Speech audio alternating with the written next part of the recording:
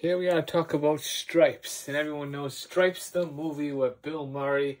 You got tons of great actors in this. I didn't know anything about it until I watched it.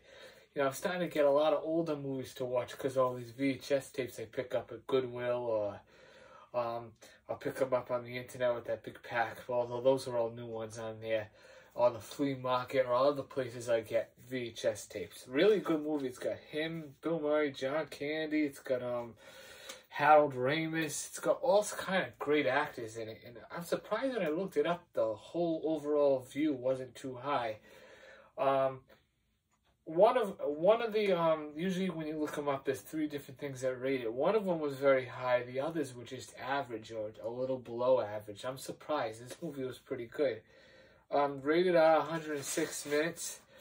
What made me laugh about this movie, now, I'm not a typical person that reviews it. I just tell you if it was a good movie. I thought it was a good movie. At the end, they had this van, which was an armored van that they drove around like a tank. It was so hilarious. Bill Murray, personally, I think he's an asshole. I can say that. I mean, everyone else says it with terrible words all the time. That's not really that bad. But, when it comes to his acting ability, it's always very good, and you can't deny that. That's all there is to it. So, if you want to watch this would be a good movie to watch. And what else? Yeah, I wish it was more John Candy. I think these were his early days because he barely got any screen time in this movie. So, the movie was perfect. No disruptions. Here's a hint. Just to let everyone know, when you watch a tape for the fool, what the hell was this? Holy!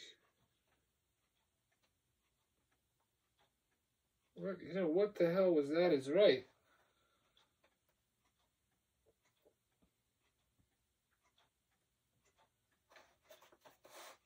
Well, that isn't exactly a good sign of things.